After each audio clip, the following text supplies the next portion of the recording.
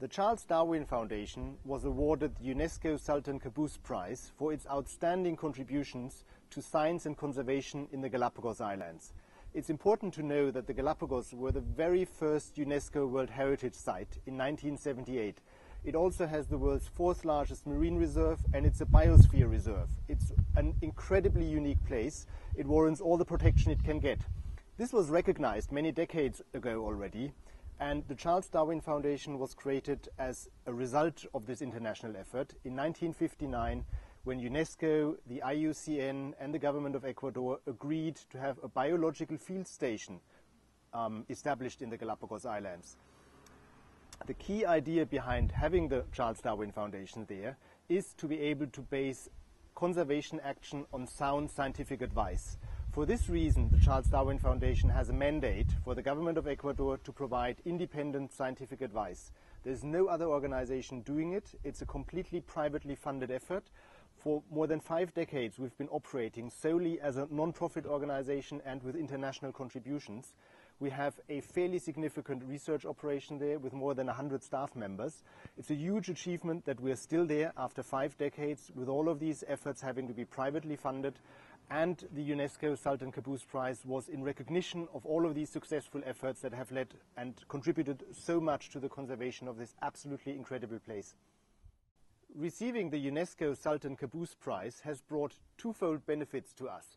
First of all, funding, of course, which is what we need to sustain our operation, but also, crucially, international recognition. It's a widely recognized prize.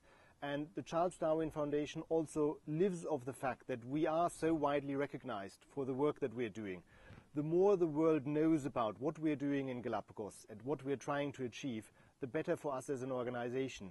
We pull together funders from different sources, and we pool their funds to achieve projects in Galapagos that would be too big for anyone to achieve. And since we received the prize, we have achieved one project successfully that has become one of the world's most outstanding conservation projects ever. It was Project Isabella. Isabella is an island in the Galapagos archipelago. It's the biggest island, and it was absolutely overrun by goats. 500,000 goats were eradicating the endemic and the native vegetation and outcompeting the species that Galapagos is so well known for, such as the giant tortoises. We ran a 7-year effort to free Isabella from this invasive threat. Everyone said, this cannot be done. It's impossible on this kind of scale.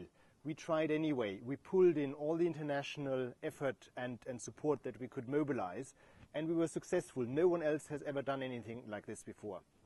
There are other examples. We have also led in the last 10 years the first ever biological control program in Galapagos, again aimed at an invasive species that was endangering the endemic and native fauna and flora. There are lots of examples that I could give you. So much has been achieved in Galapagos that is worth mentioning and that is worth telling the world about. And as I said, the UNESCO Sultan Qaboos Prize helped us with funding, and it also helped us with spreading the message about all the important scientific and conservation-related work that the Charles Darwin Foundation is doing in the Galapagos Islands. There is no shortage of challenges for the Charles Darwin Foundation in the Galapagos Islands. However, the number one challenge that we urgently need to deal with is invasive species. The Galapagos are so unique because they are so remote. They are separated from the rest of Latin America by 1,000 kilometers of open ocean, and they weren't settled until very recently. However, with the onset of modern jet traveling, with cargo boats, all sorts of species that don't belong into Galapagos have arrived on the islands, and some of them have turned into a threat for the endemic and the native wildlife. We have been dealing with some of them successfully already, but there are still invasive species that are literally out of control and where a solution needs to be found. Blackberry is overgrowing entire stretches of the archipelago. We have an invasive fly in the Galapagos, going by the Latin name of Philonis downsii, which is endangering the landbird population. The mortality rate among some landbird nestlings is between 50 and 95%, with this particular invasive fly being the chief culprit for that.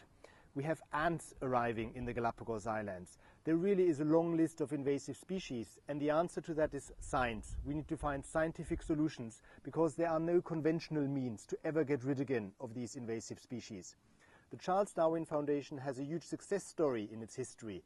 We were the first ever organization to bring a biological control agent to the archipelago, working together very closely with the Galapagos National Park. In 2003, we brought a biological control agent to basically eradicate an invasive scale insect.